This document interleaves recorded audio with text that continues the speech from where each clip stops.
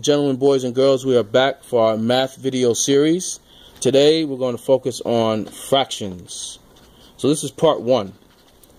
We're going to talk about what a fraction is.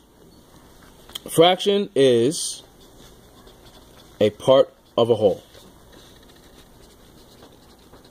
So an example would be you have a brownie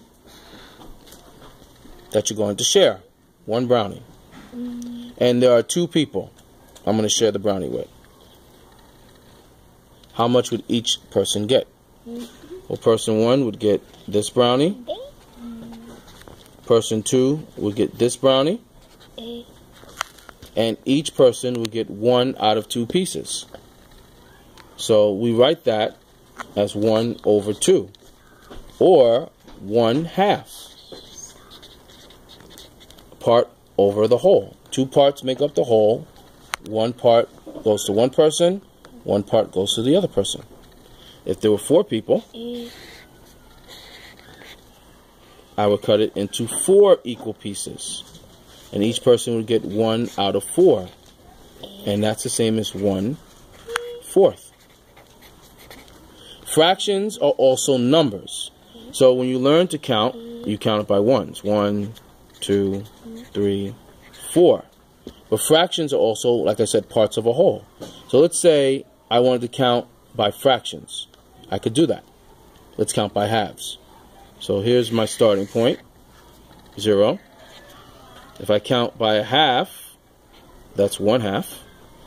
I count by another half, that's 2 halves.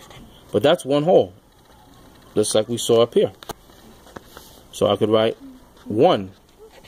Then I count by another half. That's 3 halves, or 1 and 1/2. I count by another half. That's 4 halves. That's 2. And I can keep going on like that.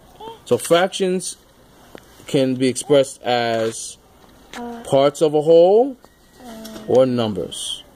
So in part 2, we're going to talk about adding fractions, how it works, and what do you do if you have 2 fractions that have different parts. Also, one thing I forgot to mention, the numbers on the top and the numbers on the bottom have names. This is called, the top number is called the numerator, and the bottom number is called the denominator. And the best way for me to remember that is the bottom number is down, so denominator down. So this is just a brief introduction to fractions. Stay tuned for part 2.